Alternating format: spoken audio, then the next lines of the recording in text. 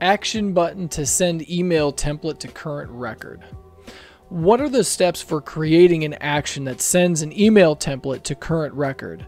I created the email template in the action, but I'm stuck at setting the action's referenced rows.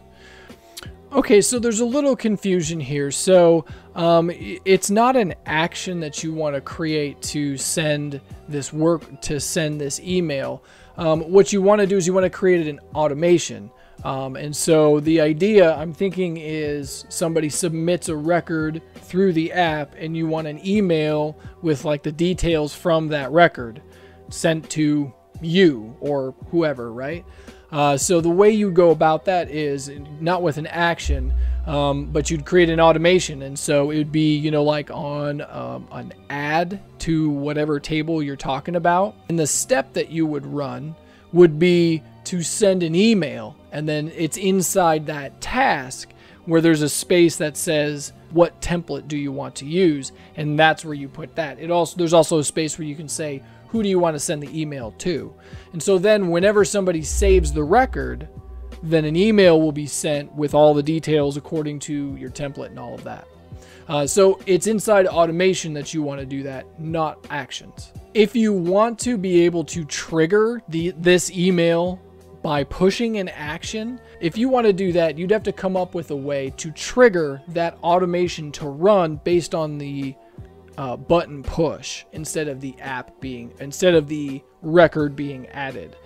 So in order to do that, you'd have to include an additional column. The way the traditional way to do this is to include an additional column. I usually call it, I used to call it workflow trigger. Now I'm going to call it automation trigger. So the way to do that is to include another column that's hidden, that's just a text field, called like automation trigger or something. And the idea is you can create an action that sets the value to that column that's hidden so nobody sees it. It's just like a system trigger field.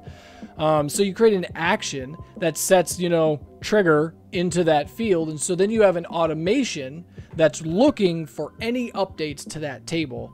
And the condition for that one is only when the automation trigger equals triggered, or whatever word you come up with that you want to use, you know, go, initiate, execute, engage, whatever.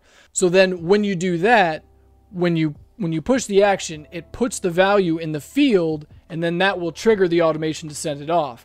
Now, a thing that you have to remember to do is in the automation, you also need to create another action that clears that trigger word. So you need an action to put the trigger in the automation field, and then one to take it out. So the button to put the flag in the trigger field is visible. That's the thing that people can push that says send email or whatever. So that one they can do that one they can do themselves. The automation then runs a couple of steps. The first one is it clears that trigger. The second one is it sends the email. Clearing the trigger is an important thing.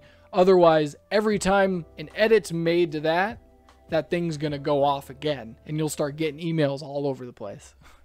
I hope that helps. Let me know. Hey, I just wanted to say thanks for watching the video. Make sure you give it a like and a thumbs up, and make sure you subscribe. It really helps the channel with all the algorithm stuff that's going on I'm trying to build. Also, if you really want to show your love, you can head on over to patreon.com/multitech. There's some goodies over there. It's $10 a month. I got a lot of good stuff going on over there. Check it out. Otherwise, I'll see you in the community.